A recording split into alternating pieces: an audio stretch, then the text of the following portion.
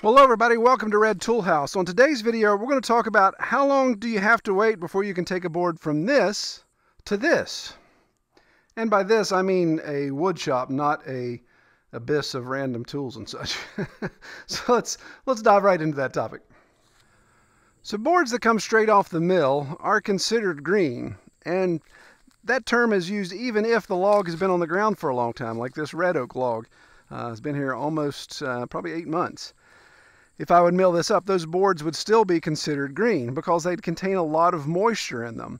And that moisture has to come out, of course, to be used in finished woodworking projects. Now, the amount of drying that needs to take place before a board can be considered useful obviously varies on the project. This is white oak that we're going to use on our trailer project, so it's going to be the deck of a utility trailer. So I've got it stacked up so that it can air dry nicely. But it doesn't have to be as dry as woodworking would.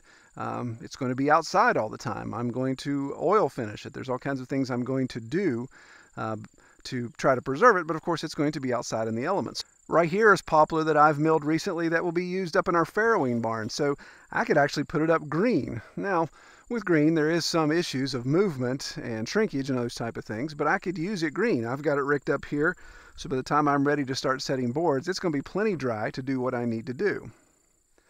So what are the options for drying? Well, as you can see here, these are just stacked up outside, and they have ricks or stickers or whatever you want to call the boards that go sideways that lift the boards off one another. It allows the boards to try to dry out more evenly. Now, I'm not going to get into all the nuances in the biology of how logs and how wood dries, but just imagine that wood is made up of a series of straws, and they all run long ways. So the water wants to escape the ends faster than it does the middle. And that's why you have checking. You know, if I really wanted to get technical, I would have sealed and coated the ends of these boards to help that moisture not escape quickly out of the ends of the straws, but evaporate obviously through the sides of the cell walls. Anyway, here on Red Tool House, we don't have a kiln. You know, if you were going to go to a fancy woodworking store and buy some white oak for a furniture project you're going to work on, then you would be buying something that's kiln dried. So it's gone into a machine that heat's been added or low humidity's been added with a combination of heat depending on the type of kiln that it is, and it reduces the moisture in that wood usually down to down below 10%. Some like to see as low as 5 or 6% depending on the project they're working on. In my experience here in West Virginia, these boards would never see less than 20% if I just left them outside the entire time. Our humidity level is high enough in West Virginia all year long. These just aren't going to get much drier than that. The longer I leave them out, it would start to decline maybe below, but then of course rot and all those issues would be set in, especially with poplar. Carpenter ants will probably have this a pile of sawdust in a year and a half. So really the only option I have here at Red Tool House is to take wood, rick it up, but rick it up in a cover. Rick it up that it gets out of the elements. And that's what we've done here in the barn loft. Last December, it's now October 2019 as I'm shooting this video, so December of 2018, Kelly and I milled a small stack of poplar, and we actually put it up in the barn loft for that very reason. So we're going to test that now. We're going to pull it down and just see what our moisture content is and see if it's good enough to use for some interior projects. So here's this poplar wood ricked up. Got some vinyl siding that's on top of it. Just kind of tucked away here in the dry of the loft. So you can see how it's even changed its color. Some of the UV that has gotten in here has affected it, but it's really dry. You know, I can pick it up and feel it, that it's much, much lighter than it was when I put it in here. So let's get some of it down.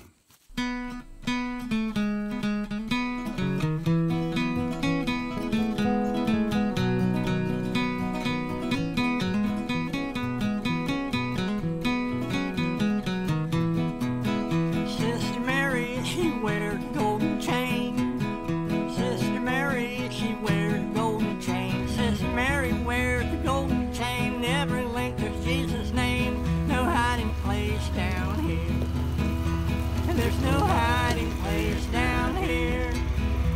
There's no hiding place down here. Well, run to the rock, hide my face. Rock, hiding place.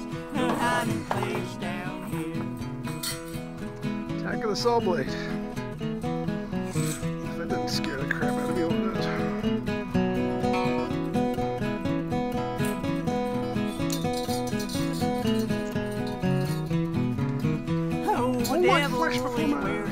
hypocrite shoes. Oh, the devil, he wears hypocrite shoes. place. Oh, the devil wears hypocrite shoes. Don't watch out, slip on you.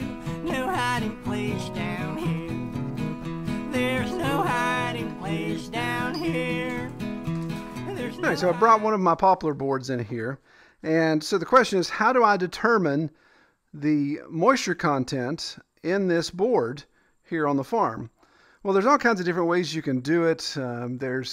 If you're in a kiln, you guys can take cutoffs and they'll weigh them and figure out the difference in weight and do a calculation. There's all kinds of brainy stuff there that I don't do. Many years ago, probably had this about 15 years, I got this Wagner moisture meter. And it's a radio frequency moisture meter, so it's made for woodworking. It only goes up to like 30% moisture content. So anything I do outside, it wouldn't make sense to stick it on something green or even something that's been out for a while because it's just going to max out. Now they make other moisture meters, pen type that you drive in, that are geared more toward the milling side and not the woodworking side. And those can go up to like 60, 70%, I believe. That's something I wouldn't necessarily be using in a wood shop because obviously I don't want to drive pins into my wood all the time, damaging that wood if I was going to do a nice woodworking project.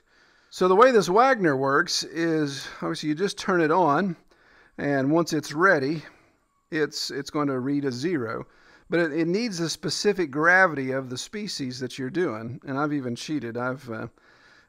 My 4 most popular wood species that I use here in the workshop, I went ahead and wrote those numbers down. So you're looking at 67 for white oak all the way down to 55 for walnut. Well, we're doing poplar.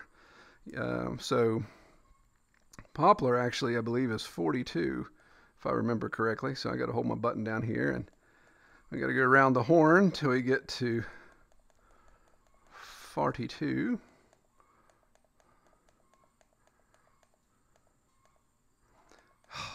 Missed it. It's like Toy Story. It's faster to go back around.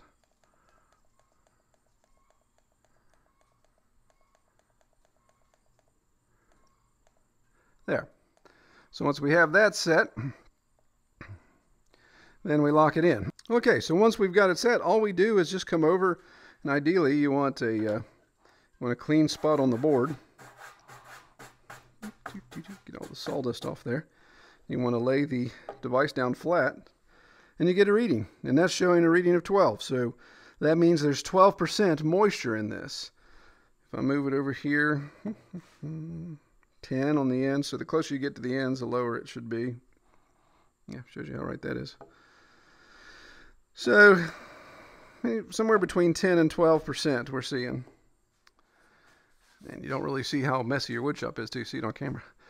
So what's my takeaway from this? What am I going to do with a 10 to 12%? Well, if I was doing fine furniture building, if I was building somebody a table or a trunk or a piece of furniture like that, I wouldn't use this. It's just not quite there yet. I'd want to get a reading of 10% or less. Actually, 9 is what I like to do. 9 to 7 is what I try to shoot for. When I buy kiln-dried wood, then that's what I'm looking for.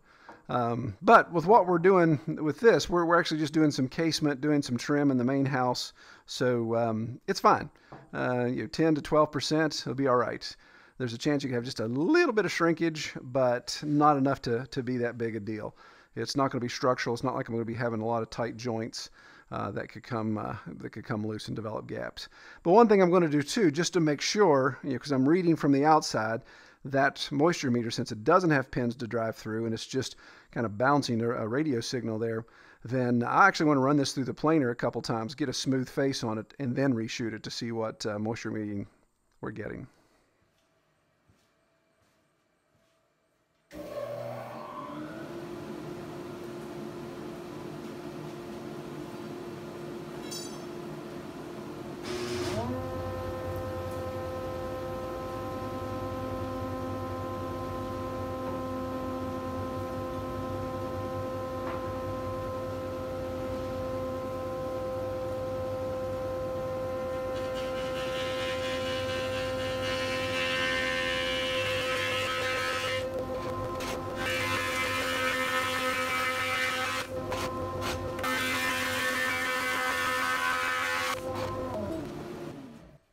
Okay, so now I've got one side of the board nice and smooth, super sexy, very smooth.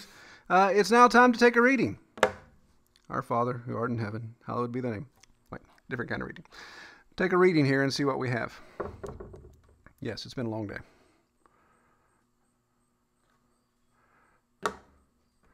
12, 13, 12, 12, 13, 13.